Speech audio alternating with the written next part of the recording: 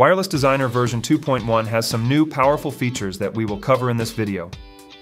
If you have not taken our Wireless Designer initial course, we highly recommend you do so on our LectroU portal.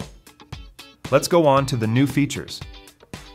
You can now click and drag devices from the main tree window into whatever order works for you.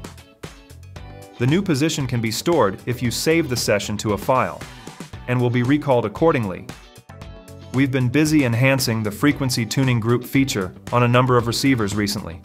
To make this feature even more powerful, portable, and quick, tuning groups can be edited on Wireless Designer under the device settings, using the Tuning Groups tab.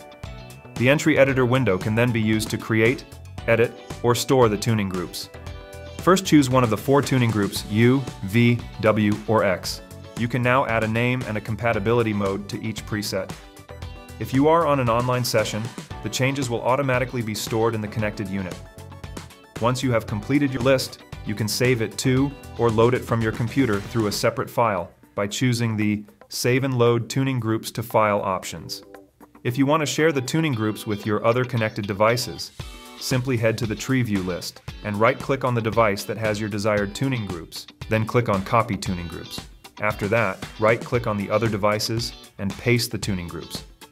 You can share the tuning groups through infrared port on the chosen unit to any other device that supports tuning groups, or retrieve the tuning groups from a separate device, such as a digital transmitter. Please be aware that not all devices have this capability. Check the operating manuals for details. The DCR822 also allows tuning groups to be shared via the microSD card. Any other units that have microSD card slots on them can get the tuning group information this way, including another 822, the DPRA, the DBSM or DBSMD. Once done, you will have all preset tuning groups in all your compatible devices. This will be great for party dial or quick setup purposes. Flexlist is a powerful preset selection tool available in the Lectrosonics Duet IEM system and the DCHT. Like tuning groups on the receivers, you can now create a flex list from Wireless Designer and save it or load as a separate file. All major settings on the Duet body packs, such as compatibility mode, volume, limiter settings, and mix will be stored with each preset, and you will be able to send the full list to your body packs in one go. For more information about FlexList, check out our full Lectrosonics FlexList tutorial on our YouTube channel. Exclusion zones allow you to choose a specified frequency range for all your devices to avoid and will be highlighted with a yellow color on the frequency coordination window. All your wireless signals will be excluded from this zone during a frequency coordination calculation. Right-click on the frequency coordination spectrum window and click on Add a custom exclusion zone, then choose the starting and end frequencies for the exclusion. Alternatively, you can create an IEM exclusive zone. All IEM devices in the session tree will be limited to the range chosen in this option.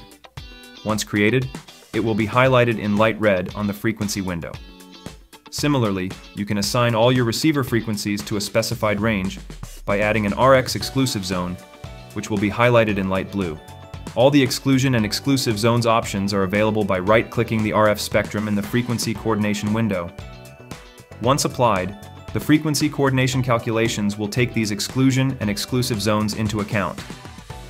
CSV files can now be imported or exported from the frequency coordination window.